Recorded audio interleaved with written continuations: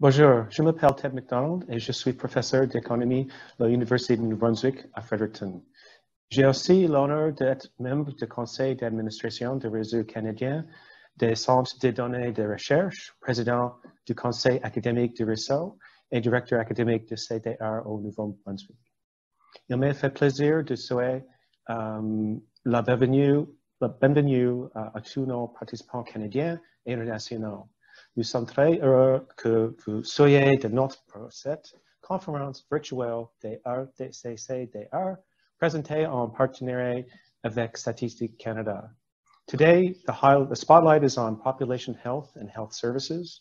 We are delighted to have 4 panelists who will share their experience on how the CRDCN is advancing their research and informing policy. They will also discuss their aspirations for future data, research, and our policy development as part of this week's series. Looking back and looking forward, the impact of CRDCN research. Each of our panelists will present opening remarks of 6 to 7 minutes. As this portion of the panel has been pre-recorded, we invite you to submit your questions as you listen to each speaker. We'll get to as many of them as possible in the live Q&A that will follow. First off now, I would like to invite Kim McGrail, Professor of UBC School of Population and Public Health, Center for Health Services and Policy Research, Director of Research for UBC Health, and Scientific Director of Pop Data BC, and of the Health Data Research Network Canada, to kick off today's panel. So welcome, Kim, and over to you. Thank you for the introduction, and I'm really pleased to have the opportunity to be here and to provide a few remarks to celebrate CRDCN's anniversary and to think a bit about the past as well as the future.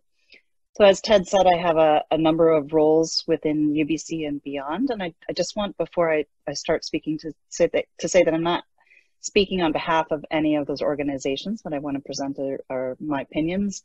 And I thought it was important to say that because I would like to be a little bit provocative in the interest of seeding some good discussion, particularly on the future-facing comments that will come in the latter part of what I have to say. So as Ted noted, one of the things we were asked to do is reflect on the impact of research data centers on the research and policy-related work of myself and my colleagues. The simple answer to that is there has been enormous positive impact. The RDC has expanded the realm of research that was even possible to consider. And to be fair, of course, RDCs were also able to share the great progress Statistics Canada has made over the last 2 decades in creating and acquiring, linking, documenting, and ultimately sharing data. There are impressive population health-related data resources available for research through the RDCs. As just one simple example, a recent master's student of mine was able to link and use the RDC to look at the relationship between changes in minimum wages across provinces in relation to small for gestational age babies. This kind of research provides insights that just simply wouldn't have been possible under other circumstances or earlier time points. There are also some great health services research projects that are possible using the RDCs, and perhaps more importantly, research that can span social determinants of health and health services research, looking at things like equity and utilization and outcomes of healthcare systems. This was underlined in its importance given some of the research that was actually used in the recent court case on Canby that was decided in BC. Stepping back, the value of RDCs is in increasing access to data, but also democratizing access, or what my colleague and mentor, Professor Michael Hayes, always refers to as the friction of distance. Researchers have far more democratized access to data because the RDCs mean they don't have to go to Ottawa or even to the few large universities across Canada. This has been a great step forward. To be sure, however, there is still friction, including friction of distance, and this is a good segue to the second thing we were asked to comment on, which was to identify one area for future research that RDC researchers and policymakers could pursue collaboratively in the years ahead. I want to provide my comments on this future-facing question using the context of a grant application that we've actually put forward in partnership between CRDCN and Health Data Research Network Canada. The theme of the grant that we proposed is equality of opportunity. This theme was chosen because Canada has historically shown some achievement in this, as measured by socioeconomic status transitions from one generation to another. That is, your social position at birth in Canada is not a firm destiny. We started working on this subject area well before the pandemic because there were already suggestions, or at least questions, about whether there were cracks in this moderate success. This becomes even more pointed now given the way that the pandemic, our response to it, and the choices we'll make in the next short while are likely to shape experiences for all of us, but perhaps children in particular, over the decades to come. One challenge to conduct this sort of research and the reason for the partnership between CRDCN and Health Data Research Network Canada relates to data. Not all of the data of interest and importance to this work are at Statistics Canada. Some are in provinces, some are in the private sector. Not all the data required even exist at this point. And for sure, we should expect that all useful data are not going to live in one place now or in the future. One opportunity for these kinds of complex analyses addressing multi-layer issues is data science, which I'm using loosely here to mean the ability to mash different data sources together. In this context, I would argue that science infrastructure is increasingly important. The purpose of science infrastructure is to ensure that researchers can spend more time doing research and less time negotiating access to resources they need for that. The quote unquote need here is changing fast and in data intensive science, and we have to respond to that. So this means that collaboration across large scale and organized data holdings is going to be critical in the future, with the ultimate goal of low friction responsive processes to enable innovation by building unique combinations of data. I think about this like borrowing from a library, where you actually get to choose a number of books that you want to borrow, you license them and use them for a time, and then give them back. In other words, we need more seamless and non-permanent linkage between and among data, including but extending well beyond provincial and federal data. This is going to require collaboration, and while there's much more to say on this, I want to be clear that the future I envision has to be informed by, responsive to, and reflective of the wishes of the public. I mean this in a very active, involved way that includes granting power to people, recognizing both the good that can come from research, but also the evil that can be done when data are wielded poorly or with malicious intent. The RDCs and CRDCN have had great success and deserve our thanks for everything accomplished over the past 2 decades. They also need our encouragement and support as we all embark on the next 20 years, which will no doubt look decidedly different. Thank you, and I look forward to our discussion. Thank you, Kim. That was great. And I know the next few years will certainly involve you at the forefront, given all the hats you wear. And also, I think it's worth highlighting the point you made about democratization, that if, unlike many other countries where administrative data and other census data are offered, we really do have a model that makes data as widely available as possible while still respecting confidentiality. So our next speaker is Mohammed Hazadeh, Associate Professor at the School of Health Administration, Dalhousie University, Nova Scotia. As a health economist, Mohammed has an interest in the social determinants of health, particularly the role socioeconomic status and public policies have in shaping population health and health inequalities. Mohammed, over to you. And I'm pleased to be here to celebrate CRDCN achievement over 2 decades. So I graduated from Australia and worked with the Australian health dataset during my PhD program. And I wanted to access confidential micro-level data for my analysis, and similar to what we have in the RDC, but unfortunately I couldn't access to this dataset, and eventually I ended up to use public use data for my PhD, like data analysis.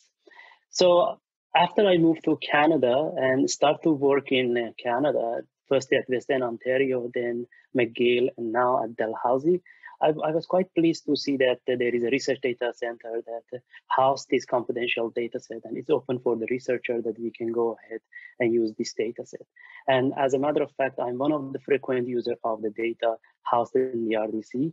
And I need to mention that over the past 2 decades, the RDC network has been very instrumental in the research productivity and success of the researcher working in population health and health services research. So, of course, the population health and health services research aim to find intervention and policy implication in order to effectively promote population health and also reduce inequity in health that we can observe in the society. So in this slide, I'm going to just give you some highlight of the research that I have done with the RDC. Of course, these are just the short list of the research that I have done in the RDC. So as you can see, my research program is more specifically focused on the socioeconomic inequality in health and healthcare. And for example, like I have done some research on indigenous health and as well as in general population of health and as well as healthcare. So just to highlight the importance of RDC research, I just want to focus on two of my studies that I have recently done. The first one is income-related inequality in lengthy wait time in Canada. As we know that when I moved from Australia to Canada, I noticed that there is no private health insurance. So if we are thinking about non-emergency health services, we shouldn't have differences between those people, they are poor and rich, in terms of the waiting time to receive the healthcare services. So because I had that in my mind, I went and I used the RDC dataset and analyzed the income-related inequality in lengthy wait time. So I find that Nova Scotia, New Brunswick, and Saskatchewan, these three provinces, there is an issue with the income-related inequality in wait times, and those people that they have a higher income, they tend to wait less. And as you can see, obviously, because Nova Scotia and New Brunswick, we find that there is an issue in terms of inequality. This particular study drew a lot of policy and also and media attention locally in Atlantic region.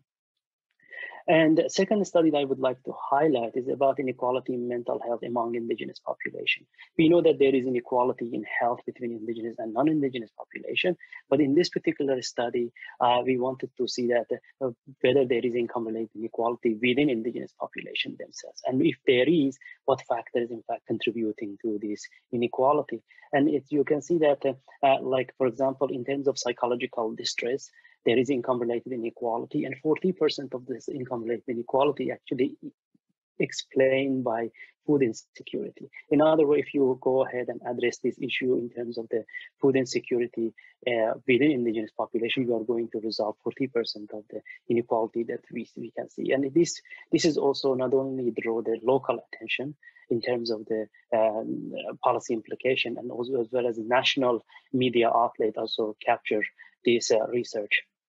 And this is because of the fact is that we have Aboriginal People Health Survey, Aboriginal People Health Survey housed in RDC that we can access. So in terms of the growth in the number and quality of administrative and linked survey administrative data, I think that this is the right direction that we can see at the RDC. And nowadays we talk about big data set and access to vast array of information to conduct our analysis. So for example, these are some of the example of the administrative and linked administrative data that we can have access to the data at the RDC. I use some of them for my analysis, and I think that having this type of data is quite important for population health and health services researcher. Just as some of the example that I have done in terms of using administrative data, I use the Canadian Cancer Registry data and Canadian census data and National Health Survey in order to find trends in socioeconomic inequality in different cancer types in Canada. So we find both negative and as well as in some cases we couldn't find any association. So this I want to highlight in this slide as well that CRDCN also quite helpful in terms of the capacity building of the future health services and population health researcher. Specifically, for example, in this case, I have eight students that they are working in different types of related type of topics at the research data center.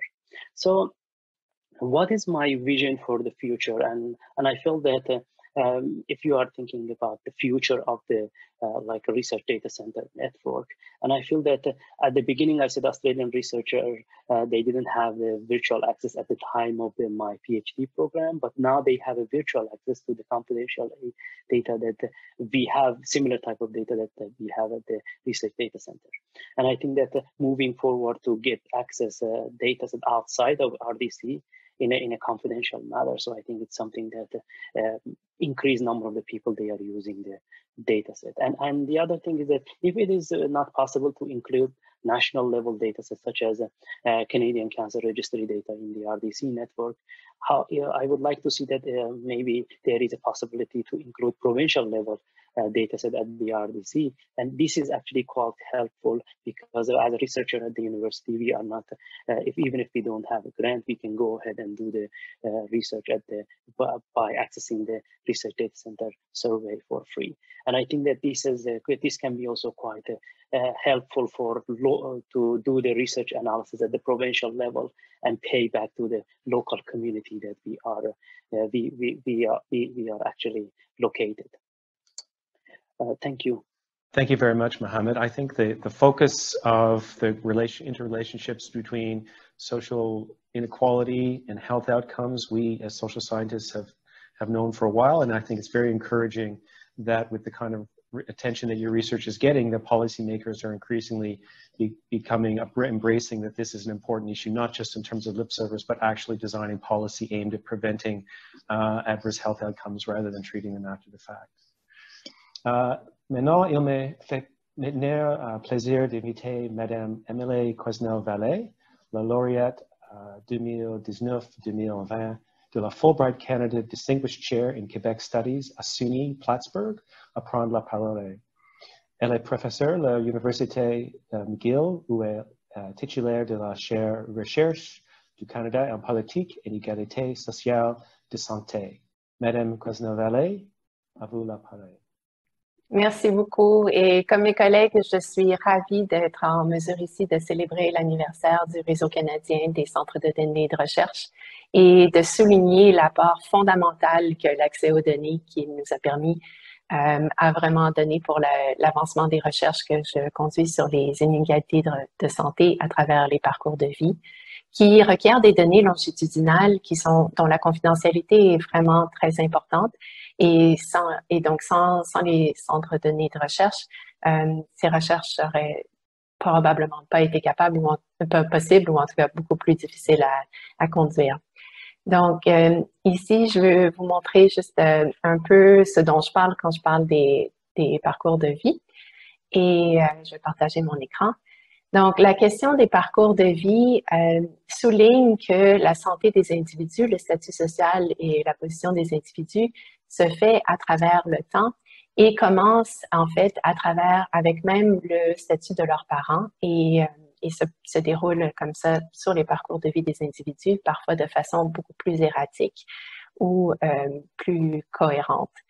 Et c'est là où les données longitudinales sont particulièrement importantes et Statistique Canada s'est trouvé dans les années 1990 à innover parmi les agences de statistiques en lançant plusieurs grandes enquêtes longitudinales, dont l'enquête nationale sur la santé des populations que j'ai utilisée. Ici, je vous présente juste un exemple de la recherche que ça a permis. Donc, le devis longitudinal de l'enquête nationale sur la santé des populations a permis à Alison Park de faire sa recherche de maîtrise sur l'effet de l'éducation des parents sur la santé mentale des enfants 20 ans dans le futur. Donc, le NSP avait parmi ses répondants des adultes, évidemment, mais aussi des enfants qui ont vieilli à travers l'enquête. Et donc, ça nous a permis vraiment d'étudier ces associations à travers le temps alors qu'elles se déroulaient et en utilisant évidemment des facteurs intermédiaires qui nous permettaient de voir, peut-être de se rapprocher plus de mécanismes et de causalité dans ces facteurs-là. Donc, on a vu, par exemple, dans cette étude que les mères qui avaient un niveau d'éducation plus faible que le niveau secondaire avaient des enfants qui, à l'âge adulte, étaient beaucoup plus à risque de dépression majeure que ceux dont les mères n'avaient pas ce déficit éducationnel. Et ce qui est important de noter, par contre, c'est que les données longitudinales ont cette limitation que lorsqu'elles vieillissent à travers le temps, elles deviennent moins représentatives de la population. Donc, après avoir conduit ces enquêtes pendant plusieurs années, Statistique Canada, dans les années 2010 ou environ, a cessé la conduite de ces enquêtes, mais par ailleurs, à innover de l'autre côté parce que ces investissements de temps des répondants, d'argent de l'enquête pouvaient encore servir à informer la prise de décision. Et c'est là où les données administratives sont entrées en jeu. Donc, le couplage avec les données administratives a permis d'améliorer la pérennité, d'assurer la pérennité de ces données et aussi de se rapprocher un peu plus de la prise de décision. Et j'ai eu le plaisir d'en faire partie. La première fois que j'ai entendu parler de cette possibilité qu'on pouvait coupler des données administratives, je me suis dit, je suis comme un enfant dans le magasin de bonbons. Il y a tellement de possibilités que ça semble ouvrir. Et donc, j'ai eu l'opportunité d'utiliser un exemple de cette innovation très importante qui est l'ELIA, l'enquête longitudinale internationale sur les adultes, et sur laquelle je travaille depuis plusieurs années, qui, elle, est je dirais, une hybride, donc qui a couplé dès la première vague en 2012, les données administratives de revenus, notamment celles que j'utilise, depuis les années 1980. Donc, vous voyez déjà, on a une possibilité de refaire un historique du parcours de vie des individus dès la première vague de l'enquête. Cependant, ce que j'ai réalisé également à l'utilisation de ces données, c'est que les données administratives nous disent beaucoup sur les gens qui sont présents dans les données, dans les enquêtes administratives. Ce qui veut dire, par exemple, si on prend l'invalidité, qu'on a beaucoup sur ces individus qui ont vécu de l'invalidité, on aurait un historique, mais on a seulement ces individus qui ont reçu des bénéfices. Donc, il faut se rappeler déjà que cette question se pose de ceux qui sont absents, et je vais revenir à ça. Un autre exemple des recherches que ça a mené, ici, on s'intéressait à l'effet du chômage sur la santé, de l'expérience d'avoir vécu du chômage sur la santé des personnes plus âgées. Et ce qu'on voit dans cette étude, et comme je vous rappelle, dès 2012, on pouvait dans le fond prendre les individus de 65 ans et plus qui avaient répondu à l'enquête et retracer leur passé, leur historique de sources de revenus pour les 20 années passées. Et ce qu'on a vu quand on faisait cet historique, quand on regardait les différentes sources de revenus, donc du revenu d'emploi, du revenu d'assurance chômage, du revenu d'invalidité et d'assistance sociale, les individus qui, dans le passé, n'avaient reçu que de l'assurance chômage et aucun autre type de bénéfice social, en fait, n'étaient pas différents dans leur risque de rapporter une mauvaise santé à l'âge, parmi les âges plus avancés, à 65 ans et plus. Donc, ça suggère qu'il y a des processus, c'est un fait qui se voulait avérer que le chômage était négatif pour la santé. Or, ici, ce qu'on voit dans cette cohorte, c'est que si c'était que du chômage, donc potentiellement plus un choc, il n'y avait pas autant d'effets. Je vous mentionne ça pour dire l'importance d'avoir cette capacité de pouvoir regarder le passé alors qu'il se déroule. Et ça, c'est les enquêtes longitudinales qui nous l'offrent. Et je vous ai mentionné que les enquêtes longitudinales, maintenant, étaient, en fait, il y avait une volonté de les faire vivre, de faire continuer leur utilité pour la prise de décision. Et donc, je vous montre ici malheureusement des acronymes, mais pour les fins de la présentation, j'espère que vous me pardonnerez, pour souligner toutes les possibilités d'appariement qui s'offrent maintenant à nous, qui s'offrent aux chercheurs. Et beaucoup de ces données sont disponibles d'emblée dans les centres de données de recherche.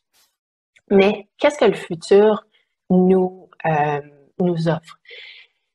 Alors que j'ai travaillé avec mes étudiants à l'analyse de ces données, de ces données administratives, j'ai réalisé l'importance de bien comprendre les programmes et l'importance de comprendre les organismes qui soutiennent ces programmes et qui soutiennent la prise de décision.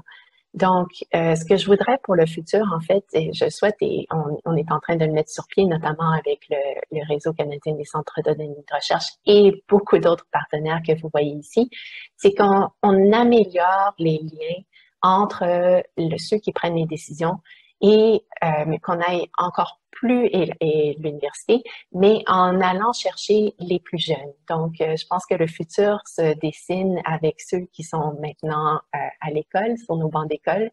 Et donc, nous avons, avec le financement du CRSH, eu la possibilité de développer un consortium qui permet la formation pour la prise de décision, le CRDCN20, le Consortium on Analytics for Data-Driven Decision Making. Et on commence cette année. Et donc, ce que j'espère pour le futur, c'est que ces liens qui vont se former entre nos chercheurs, entre nos décideurs, vont être des liens qui vont être pérennes et qui vont créer une nouvelle ère de prise de décision éclairée à travers tous les secteurs de la société, des gouvernements jusqu'aux OBNL et au secteur privé, et que ces maillages qui vont se faire vont perdurer. Donc, je remercie les sources de financement qui m'ont permis de faire cette recherche et vous aussi de votre attention et merci d'avance de votre question. Merci beaucoup, Emily. I think the focus in the literature on intergenerational income equality is welcome, but as your research highlights, social determinants of health are also intergenerational. And in order to be able to answer those questions over many years, we need to be able to combine administrative and survey data, as your research so ably demonstrates. And it's certainly the case by looking at this work and similar work that the value of administrative data and the value of survey data combined is certainly greater than the sum of the parts. So our last speaker in this session is Jeff Latimer. He's the Director General and Strategic Advisor for Health Data at Statistics Canada. He holds a PhD in criminology and a master's degree in social work, both of which focused on the intersection between health and justice. Jeff is currently focused on improvements in the quality, accessibility, and analysis of health data to better serve Canadians. So over to you, Jeff. Thank you very much, Ted. Let me first start by thanking the coordinating committee for this opportunity to participate in the 20th anniversary of the Canadian Research Data Center Network. I have to tell you that I am a real advocate of this network. I started my career many years ago as a researcher accessing data within the CRDCN. And then later on in my career, I became the Director General of Strategic Initiatives at the Canadian Centre for Health Information, Canadian Institutes of Health Information. And this is the organization, along with the Social Sciences and Humanities Research Council, who is accountable to fund the CRDCN. And I was privileged to be the Director General responsible for taking care of that funding. And so that was great. And now, in my current role as the Director General of Health at Statistics Canada, I'm now accountable to ensure that I can put as much data into the CRDCN as possible for researchers to access. In Statistics Canada, our core belief is really that data unaccessed is really not valuable. And so, so I'm going to start by just giving you a quick overview of the CRDCN, just for those who may not know some of the statistics. Obviously established in 2000, given this is our 20th anniversary. But I think what's really critical to highlight is that researchers today have access to over 1,500 data sets in 35 research data center networks, data centers across Canada. And I know my colleagues here at Statistics Canada are working with the network to add at least 2 or 3 more in the near future. Part of the network's mandate is training, and I think it's critical to highlight the important work they do in training approximately 400 research each and every year, training these researchers to really understand how to access and analyze Statistics Canada data and how to employ appropriate quantitative methodologies. So I think it's a really great work. So I'm going to start by flagging a few of the examples in the health area that I think will highlight, I hope, the breadth and depth of the research that is available, the data rather that is available, and hopefully it'll encourage you to take a look. And so I'll start with the Canadian Census Environment Cohort. This is a great file that integrates our census, both short and long form, but primarily the short form, the long form rather, which really has lots of detailed information about socioeconomic status, occupation, population group, etc. When we're able to link that to some of our administrative health data, for example, mortality data, we start to see some really important patterns. And this database also, I should flag, has many years of census. So it really has a strong probabilistic linkage match. And so it's a good database. I've chosen to highlight one small example within each of these databases, just to show you some of the innovative work that's been done over the years. And I think this one, this is an interesting finding where, based upon this database, we've been able to determine, the researcher rather has been able to determine that living in urban areas within about a quarter of a kilometer of water in urban centers really increases life expectancy and reduces the risk of mortality by 12 to 17%. I'm quite pleased with that, given I live a few meters away from the Rideau River here in Ottawa. So that's a great finding. On the next slide, I'm going to talk about the Canadian Health Measures Survey. This survey, I have to say, is probably my favorite Statistics Canada database. Not as used as I would like to see. And so it not only does it have household interview data on all sorts of self-reported health status, behavior, housing, demography, all of these things, it has direct physical measurements. And we have trailers that travel across the country, gather data on about 6,000 Canadians every 2-year period. These data are represented at the national level and sometimes at large regional levels. And so this data can be quite valuable to look at all sorts of relationships between risk factors, health status, public health issues. So I flagged one, again, quite an interesting finding, I thought, in 2019. The authors found no link, actually, between urban neighborhood walkability and BMI scores in any population group except one, and that was males aged 6 to 17. And so traditionally, one would have thought that walkability across urban neighborhoods would increase or decrease, rather, BMI, but in fact, it is only in one small group. So in the next example, I'm just going to flag an important linkage that some of my colleagues already talked about, which is the census with vital statistics and the Canadian Cancer Registry. So you can imagine with the 3 databases, the power of this, the analytical power available to you. Now, we traditionally always link our vital statistics with our cancer so that we can calculate 5-year survival rates. But in this case, adding the census provides a tremendous power. And so in this small example, in 2014, it was found that there was a negative association between socioeconomic status and mortality amongst cancer patients. And so you can see the value of just with some small linkages and accessing the data, we can find some really important results for policymakers. On the last slide, I'm just going to talk about a very broad health data integration file. I'm listed here all of the surveys, and the community health surveys, hopefully you're aware, 65,000 Canadians on an annual basis, representative all the way down to the health region level. Sometimes people will access our 2-year Canadian CCHS file, which is even more powerful.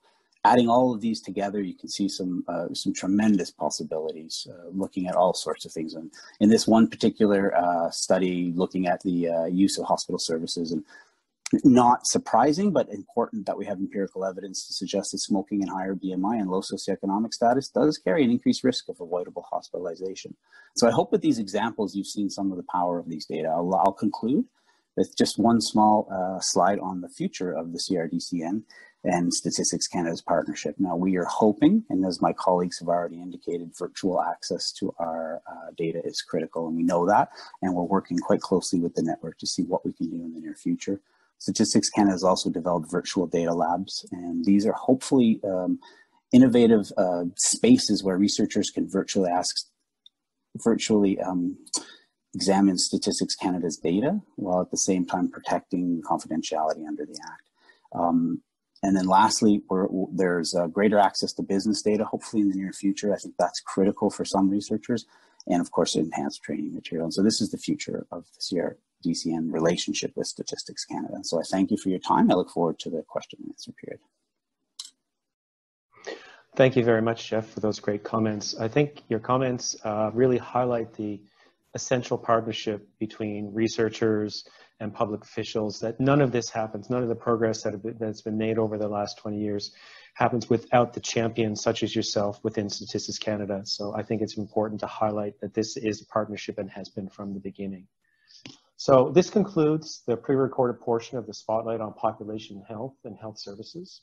We invite you to please stand by as we transition to the live question and answer session with our panelists. And if you have yet to do so, please submit your questions online. The live Q&A is starting now.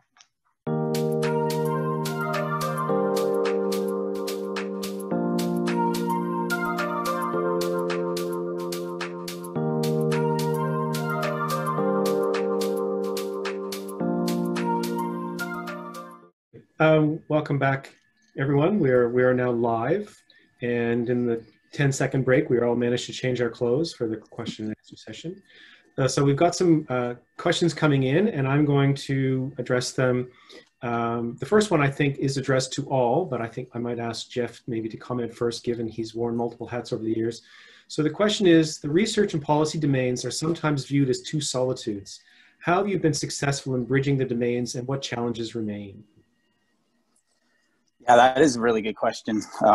Given I've been both a researcher, I've worked in policy departments, I've worked in funding agencies and in Statistics Canada, and I do think that there traditionally has been somewhat of a divide, but I'll speak on behalf of my colleagues at CIHR, where I used to work. And I noticed on the video that I called it the Canadian Institute for Health Information. I've never actually worked at CAI. I have no idea why I said that. But at CIHR, they have what I would consider to be one of the most innovative tools to allow to make this bridge. It's called the Best Brains Exchange. And this allows policymakers who have relatively important policy research questions to spend dedicated time with a select group of academics, often from Canada, sometimes also internationally, and to have a safe space to ask questions, to discuss Statistics Canada data, all sorts of other data sources. But that's one that I think is a model that works really well. At the same time, and again, going back to my old job at CIHR, but the idea of the strategy for patient-oriented research is another example where embedding policy decision makers within research teams right from the beginning, I think is critical for developing both policy relevant questions, for allowing for appropriate knowledge translation, et cetera. So I think that would be what I would suggest for now. Thanks, Ted. Great, thanks. Would anyone else on the panel like to comment briefly on that question? Emily? Yes, thank you for that question. As I mentioned at the end of my presentation, I think it starts with training. And so we should get it going from the start. And I think it really, as Jeff pointed out, trusted space, trust is really important. And we can start building trust by making sure that people understand each other. And that takes time.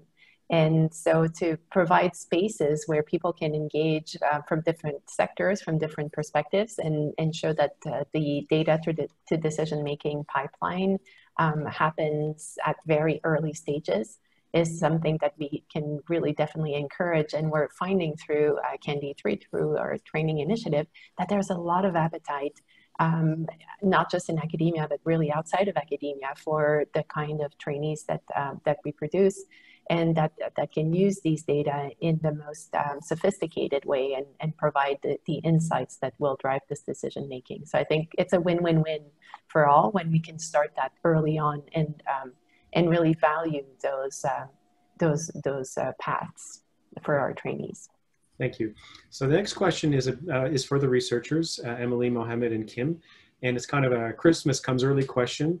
What data needs are highest on your wish list to advance your research and that of your colleagues and students? So maybe we'll start with Kim. You're at the junction of many different flows of data. What would be first on your wish list of what we don't have yet access to? So I think this would resonate with the comments I made previously, which is some of this is just about being able to put different types of data sets together. So the data that I really want are going to, I'm mostly a policy evaluation sort of person, quantitative within the healthcare setting, but I really want those social determinants of health data to complement the healthcare services utilization data, because otherwise we just really we can't understand the whys or the consequences of those social determinants on what people bring to the healthcare system, as in the health inequities that are present and what the effects of the healthcare system are on them. I think the other big thing for me is less about the type of data and more connects to the previous question, which is the timeliness of the data. I think there has been a big move to try to make sure that we get data that are far more contemporaneous than they have been in the past. And even Statistics Canada has shown that with mortality data provision really quickly in the context of COVID. I think we need to do more of that because it actually helps the policy connections as well. Great, thank you. Mohammed, would you like to add something about your data wish list? Yeah, I think that as I mentioned, in terms of data that I would like to have it. Of course, I rather to have a provincial data set that research data center. Of course, if it is possible, for example, medical service insurance, billing claims. And of course that, for example, in our province, we have a Health Data Nova Scotia that is actually, they are having that type of that type of data set. But I feel that having that one and also connecting, as Kim mentioned, to the other social determinant of health is something that like I would like to have in order to find, in order to have a rich data set for my research program. And I think that like, as I mentioned as well, I think that linked administrative data, having more of this one at the research data center, as in fact is, I really value this type of linked data set. And of course that if you put the administrative data as a researcher, we can go ahead and link this administrative data to different administrative data. But if already this data set has been linked, you can see that the use of this type of data set is in fact, it become more popular among the researcher, because we don't need to spend a lot of time to link ourselves at the data center. And I think that, yeah, these two are the things that I would like to have at the research data center. And of course, more frequent survey data sets. For example, for example, we have a CCHS mental health that is which is 2012. It is quite a while ago, and having that one a bit more frequent, considering the fact that we have a lot of focus on the mental health issue in Canada, is something that like I appreciate to have very frequent type of survey, specifically when it comes to the issues that is important for Canadians. Great, thank you. The next question is for Jeff. What are the health data gaps, and keeping on the same theme of health data or data gaps, what are the health data gaps that Statistics Canada sees as urgent priorities for Statistics Canada to fill? Thanks, Ted, for that question. I want to make a distinction before I answer that question. Statistics Canada doesn't normally set data priorities. We identify gaps, but it's usually our policy departments like Health Canada or the Public Health Agency of Canada that work with us to identify the most urgent data priorities. So with that being said, this is more my own personal opinion than it is the position of the agency, but I would argue a couple of key points. One wouldn't be a data gap per se, but it would be more an integration of data. So the health data ecosystem is highly fractured, I would say, in some ways. You have Statistics Canada collecting a number of population health data surveys, CCHS, CHMS, etc. We also have administrative data like birth, death, cancer. So you have a lot of population health data, and then you have all of the health information data that's collected both at the provincial level and then nationally at through the Canadian Institutes of Health Information. Again, not necessarily cohesively together. And then we have a lot of public health data collected by the Public Health Agency of Canada and its provincial counterparts. And so one of my personal wishes of the future would be to see a much more integrated approach to health data so that all of these can combine together. And as I tried to demonstrate with my linkages, the power of that. The other thing I will say is mental health and children's health are two areas that I've seen that I think it was just mentioned, the last mental health survey was quite some time ago. And so I think the children's health, mental health are both critical that probably we could have more data on. I think I'll just leave it at that, Ted. Thanks. Great, thank you. The next question is, we'll start with Kim, and then Emily, if you could weigh in as well. Understanding the health of Canadian children and long-term health implications of policy and programs for children with chronic conditions is best understood through longitudinal data. What are the best opportunities to improve access to longitudinal analysis relevant to child health? Good to see we're going straight to the simple questions, hey? This is a really important question, and I mean the longitudinal nature of things is important, and I think what you're speaking to is both the sort of current understanding of child health and development, but also the longer term implications of experiences in childhood. So those are kind of two different frames for how longitudinal the longitudinal really needs to be, and the latter, of course, means taking a full life course perspective, which I do think is, we have the capability of doing that, so we should try to pursue that. So I actually think this kind of thing probably needs attention to create an actual data system that could support a whole range of analyses. So in other words, what I'm saying is perhaps what we should be thinking about is not necessarily a project-specific data development system, but something that could support a larger program of research undertaken by a number of different researchers, or even a number of different disciplines of researchers who are working together from different angles to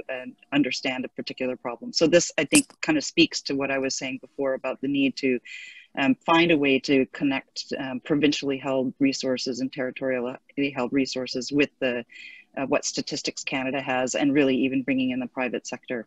But I do think this is a collective action kind of problem, not an individual research project kind of problem.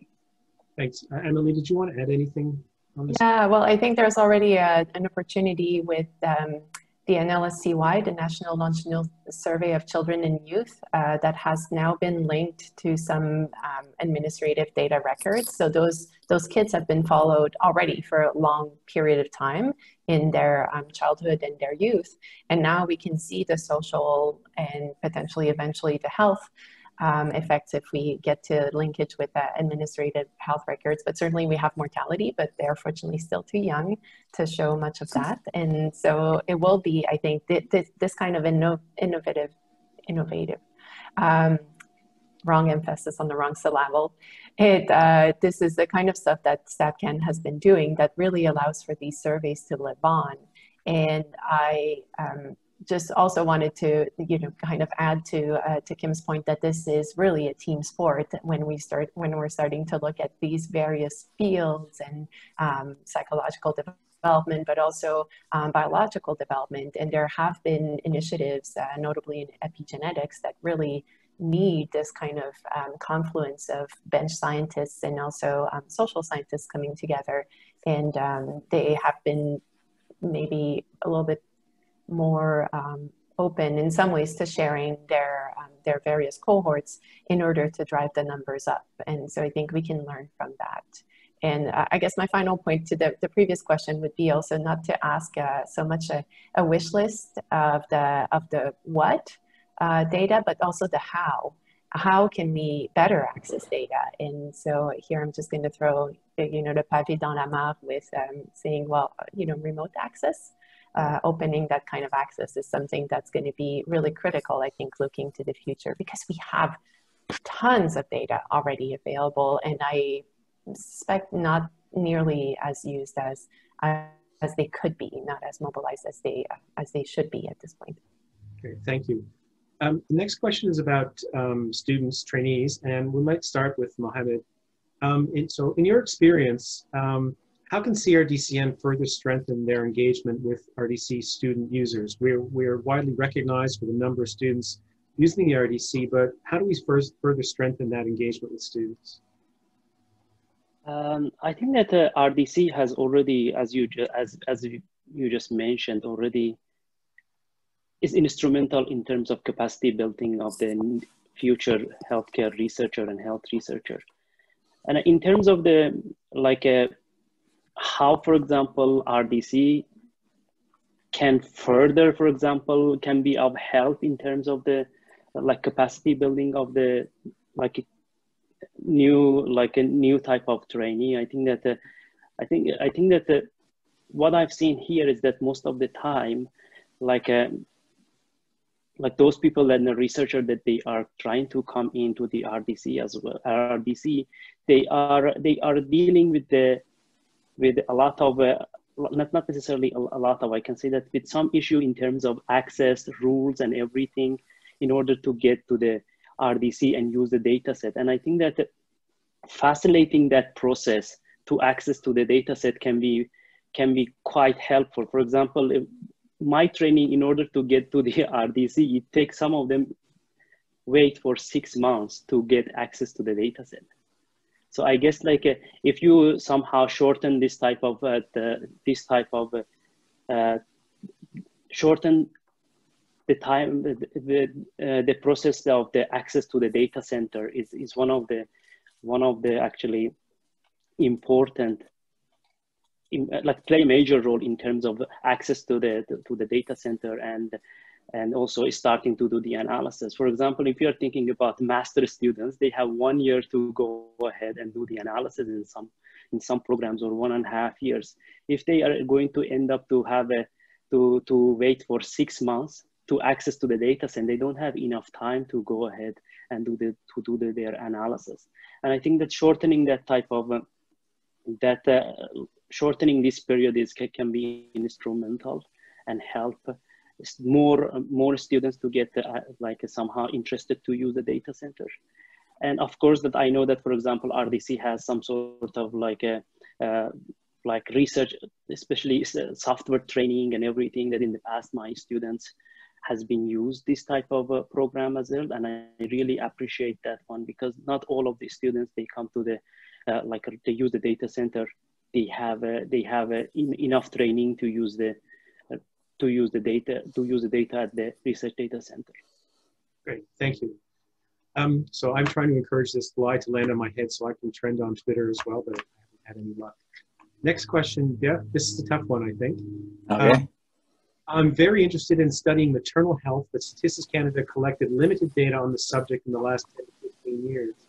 It's very important and linked to child development research. What are your thoughts? Yeah, that's actually not as hard a question, I think, as, well, it may not be a good answer, actually. That's probably what I'll say. I'll start by saying that this sounds like a horrible bureaucratic answer, but we have a very stable base budget that Statistics Canada operates under for health research, health statistics rather, and it's enough to fund our core programs, which includes vital statistics, that is birth, death, stillbirth, coroner's data. And then we have cancer, and then we have our major survey programs. And then there's a small amount to do some linkage and some indicator work and stuff. But generally speaking, we rely on new funds to conduct anything beyond that core program.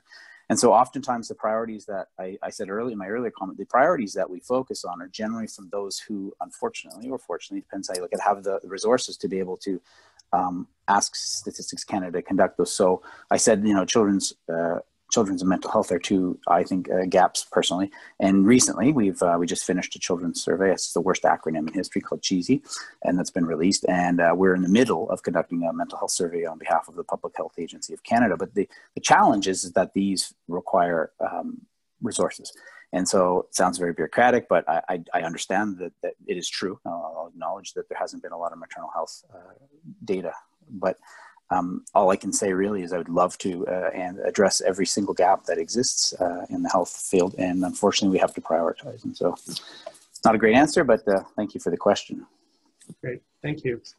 The next question is for Emily and Mohammed. How is the growing recognition of the importance of the social and economic determinants of health heighten the opportunities for an importance of RDC-based research? Well, I think it answers itself, right? It's just been a wonderful evolution to see it happen from the time I started using I started using StatCan data in 1994, but then the RDCs in 2004 when I came back from doing my PhD in the States. And at the time when I was proposing to work on health services and equity, it almost was a non-starter. And in fact, I wanted to study health insurance. So your access to private health insurance in Canada and what that did to people's access to healthcare. And I recall having a conversation with someone at Statistics Canada, who shall remain unnamed, who told me, "Oh, welcome back to Canada. We don't have private health insurance here." And I thought, oh, well, there's a ways to go in terms of bringing a consciousness about these potential inequalities that are generated. And so over the past 15 years, it's been, I think, there's been massive openness and recognition of where those fault lines can really come in. And so it's been wonderful to see, and just exciting to see the field moving in that direction. So yeah, it's definitely played a big role in supporting my research and that of my students. I suspect that question was planted by CRDCN staff. Before we go over to you, Mohammed, just quickly a notice. Because the questions are still coming in, which is great. We are going to continue till 15 minutes past the hour. And so if you do have to leave, that's fine, but we will be drawing a hard line at 15 minutes past the hour, but you are more than welcome to stay and continue, and our panelists are going to be available until that time. So Mohammed, did you want to add anything on that last question? I think like as Emily mentioned in the past, like I'm here in Canada for 10 years, and I can mention about the trend that I have seen in terms of the study that they are doing in terms of the social determinant of health, and as well as doing the inequity analysis in health and healthcare. And I think that you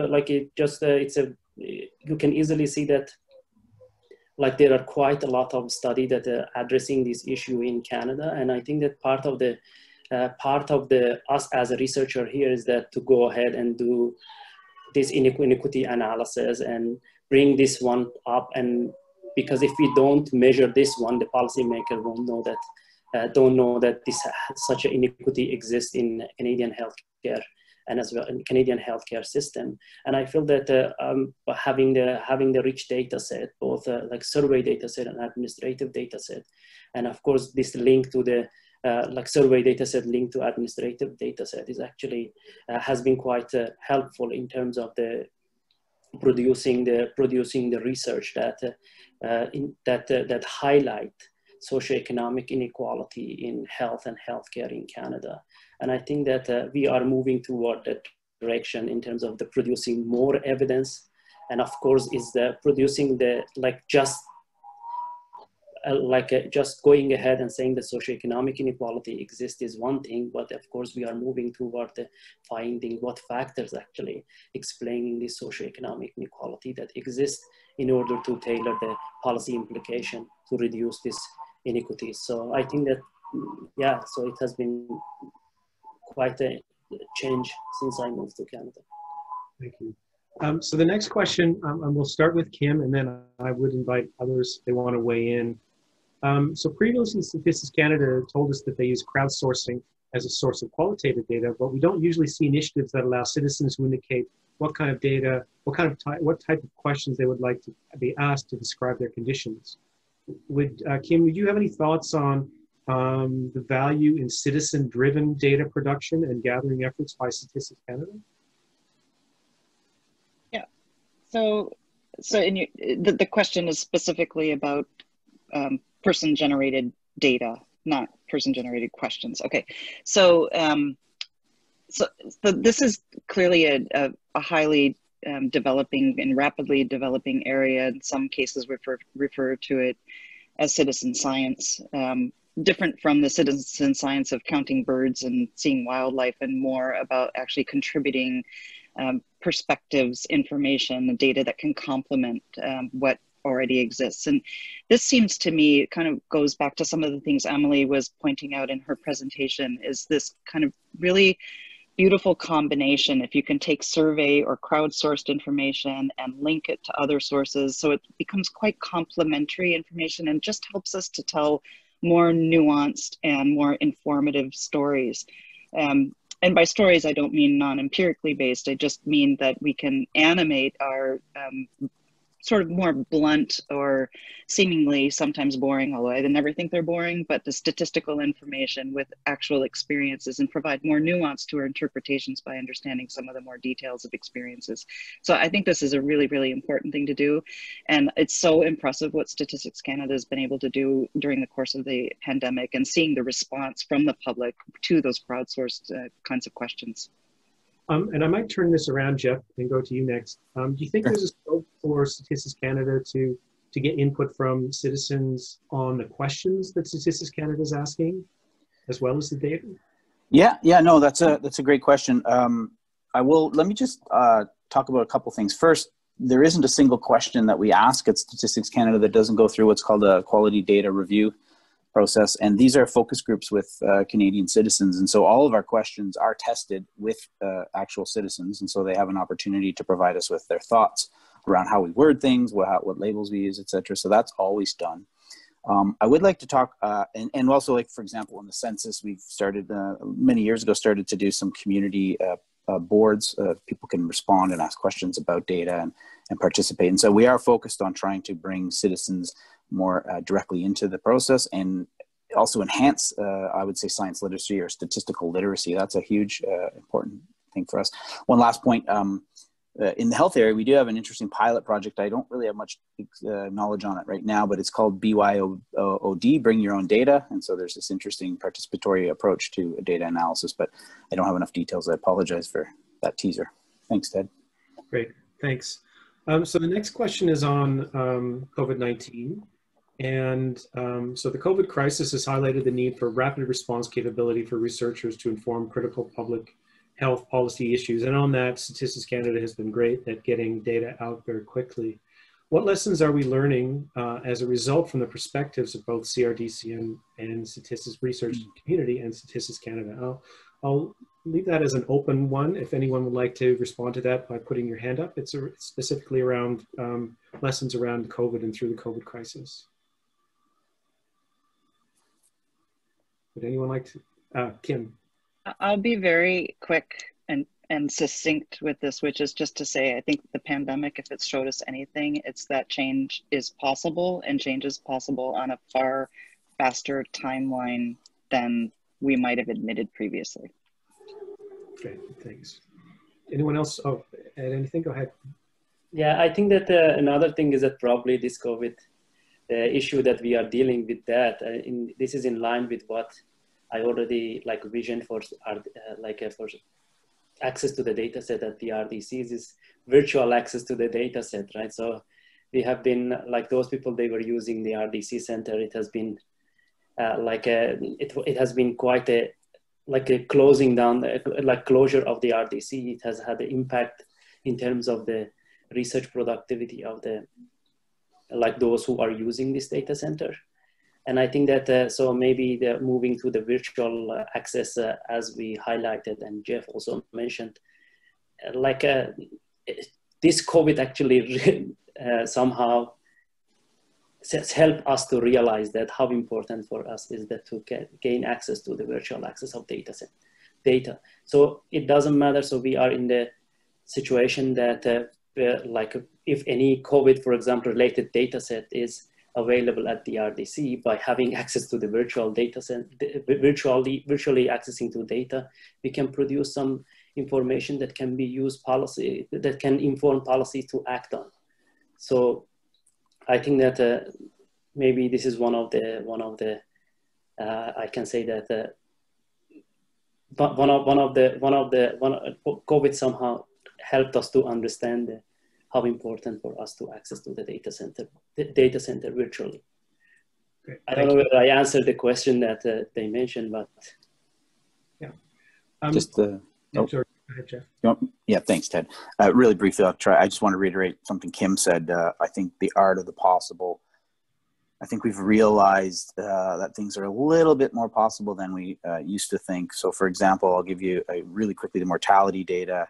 So we collect data from on deaths across the country, and we use almost a real-time system, but the coverage is so poor. We've always taken about 22 months to release those data after the reference period, and then much longer to get into the RDC. And now during COVID, we've realized the importance of excess deaths during the pandemic, and so we can see within a month of the death event occurring, it's literally published, and we've put a file in the RDC, and so.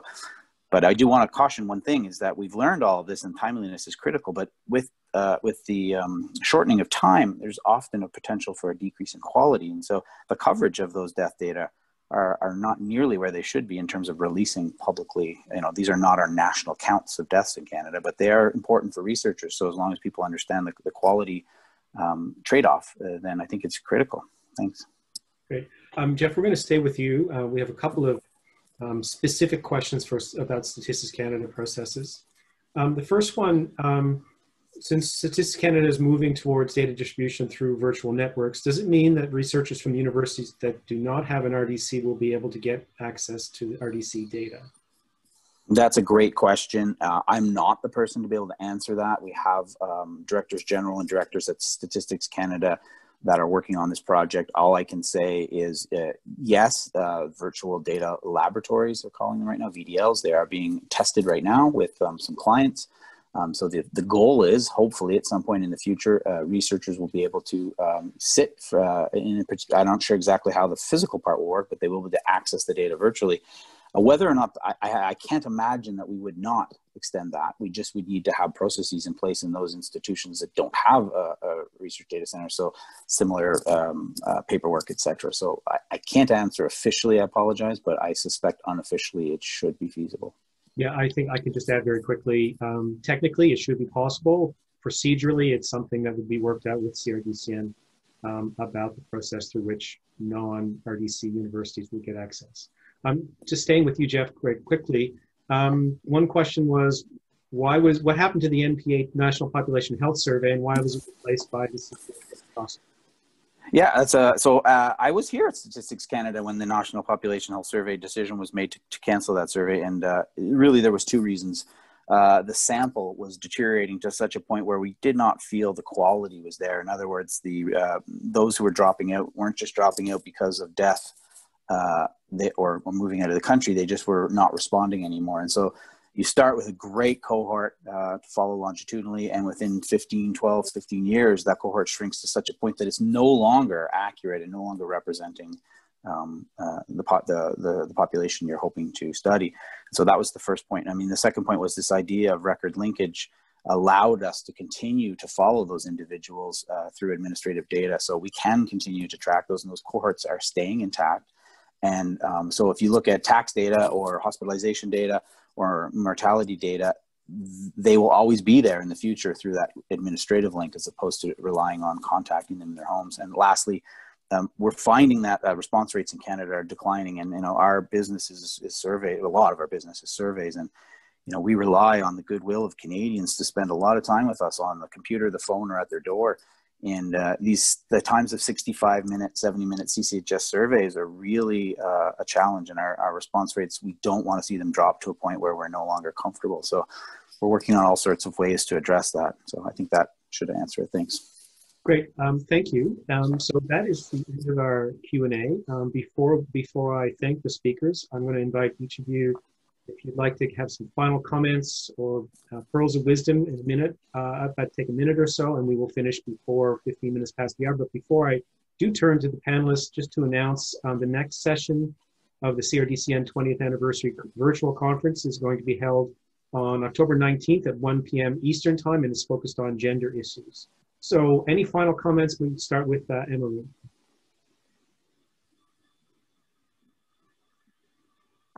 So I guess I would just end by saying that it's a huge privilege to have access to the data that we have, and that I hope that everybody takes advantage of it within the confines, of course, of ethics and privacy and respect for the respondents who have given us access to these data, and to all the staff who have worked to collect the administrative data that we're using, and of course the CRDCN folks all across the country making it available to us.